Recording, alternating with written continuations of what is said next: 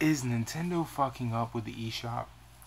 The reason I ask is because, well, on the 14th, I was losing my mind on Twitter, which, by the way, if you don't follow me on Twitter, go follow me on Twitter, man. It's the same fucking name, at J2Death.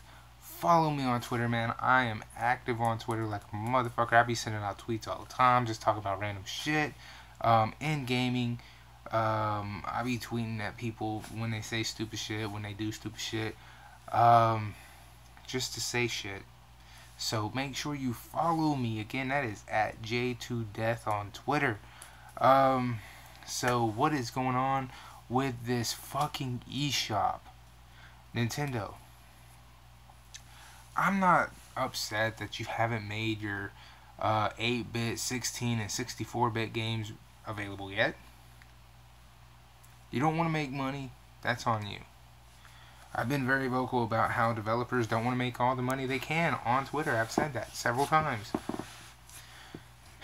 However, I am a little pissed that on the 14th, you actually held content back. You released 2 games at midnight. You released 2.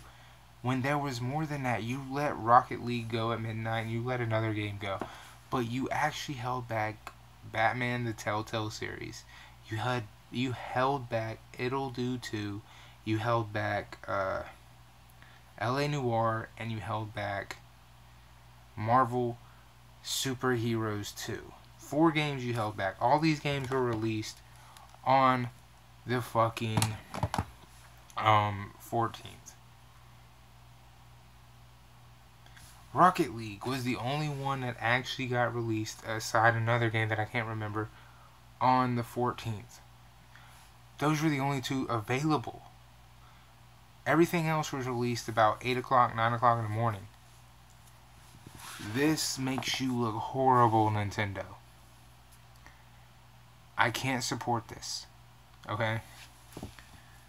This is my main way of playing games right now, because I can play Hulu and Netflix on my cable box, which is my Xbox One. It's not my quick pick me up and play a game like this. This is not how I pick up and play a game real quick, then snap over to Xbox. That, while yes, they tried to sell it that way, is not the most convenient way to play anything, okay? I can play on this while listening to that, and this is more convenient because, again, I can just shut this off, go downstairs, get something to eat, something to drink, come back upstairs, power on, be playing this, that still be playing me listening to it while playing this. It's just more convenient, okay?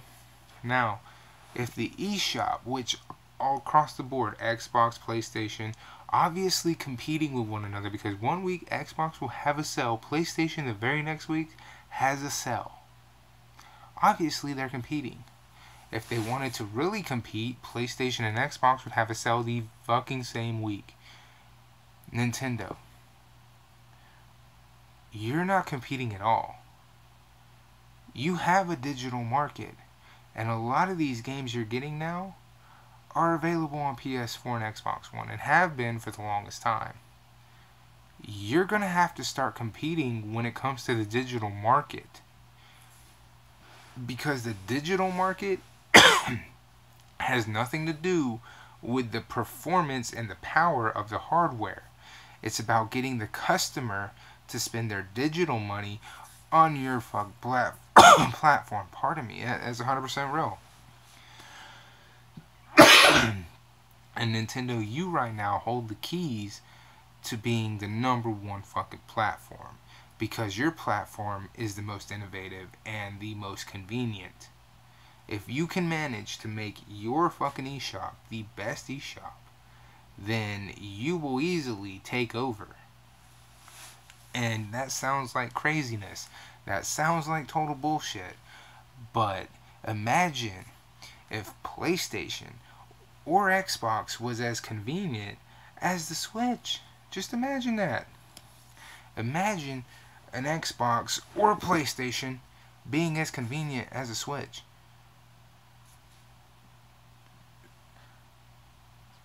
Right? Fucking holy shit. With the digital markets they have, yes, it would give this a run for its money, but here's the thing. They don't have that. Nintendo, you have all the edge.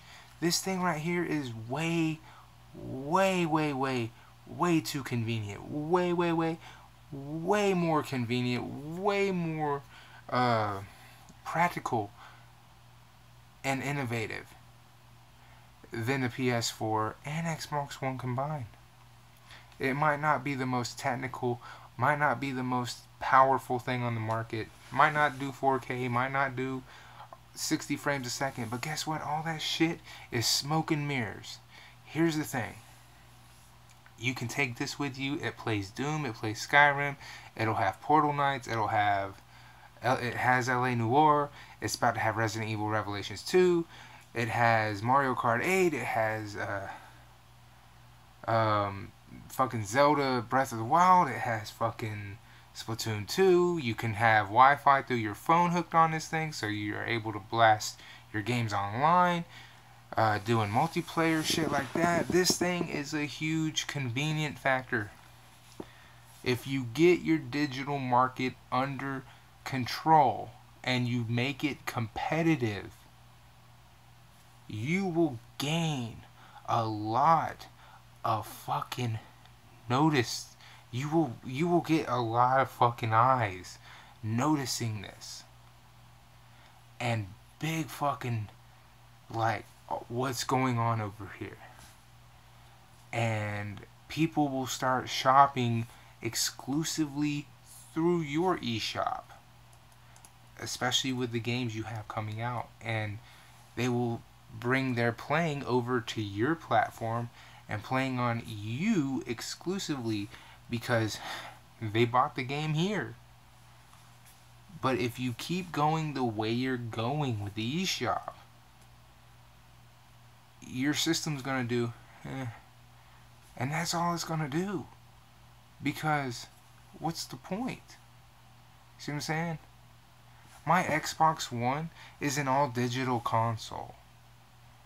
I have Grand Theft Auto 5 on there, I have Skyrim on there, I have Recore on there, I have Tomb Raider on there, I have a bunch of games on there. But guess what? I don't play on my Xbox One as much as I play on this thing because this is more convenient. And it's not that I don't like any of the games that are on there, it's just my Switch is more convenient, and that's 100% real. So if you make your eShop more competitive and you make it like more simplistic, and the way the eShop was on the Wii U and the 3DS, more people will spend their digital dollars on your fucking product, and PlayStation and Xbox will take notice. Not only will they take notice, but developers like Blizzard, developers like I don't know, EA, which we don't really want, but they will.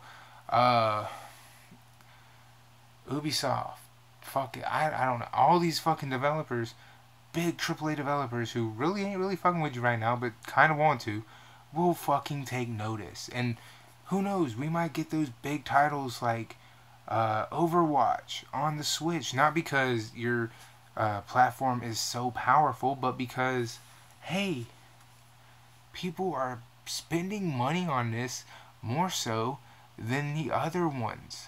People are really spending money on this, and a lot of it. And it doesn't matter how much Xbox discounts their games down. It doesn't matter how much PlayStation discounts their games down. It doesn't matter how much powerful Xbox One or PS4 has over the Switch.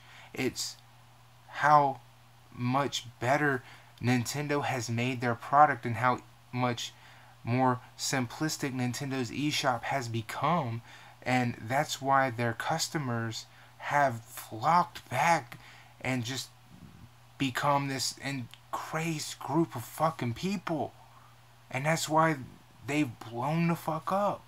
And it's all right there just because of the digital market and the simplistic fucking outline around it. But if you keep on going with this we're going to hold games back that should be available at midnight digitally, then you're not going to get there. Because all these games you have that are coming out now, that are third party and indie titles, have already been released on PS4 and Xbox One, which is it's good to see they're being put on Nintendo, but at the same time you have to realize you're a little late to these third party titles. You're a little late to these indie titles, which makes your system just a little gimped. It makes it a little, not entirely, just a little. So you have to make up for that in some way. And the way you make up with it is by fixing the eShop. By making it as good as it can be. By improving on all these faults that I pointed out here. By the game is released at midnight no matter the time zone. If it's midnight there, it's released. Fuck what anyone says. It's got to be released. The game has got to be competitively priced with the competitors. No matter when the game is released, because this game has been out on PS4 and Xbox One for a while. I know it's new to Nintendo, but we have to be competitively priced. Otherwise, you're probably going to lose that money to someone else who wants to save money. Yes, there is convenience with the Switch, and that innovation of convenience plays a big part, but depending on the person, a lot of people out here are super cheap, so you have to be willing to take a hit just so you can save that that person from going somewhere else. So that's a big thing. You have to remember, not everyone's gonna buy a $60 game that's been out for fucking the past 7 years. So you gotta be able to take a hit. You got to. You gotta take a hit. Not Resident Evil, but fuck, Skyrim is $20 right now on Xbox. You have to take a hit. Just so you can keep people from going to Xbox and buying the same fucking game. You gotta take a hit.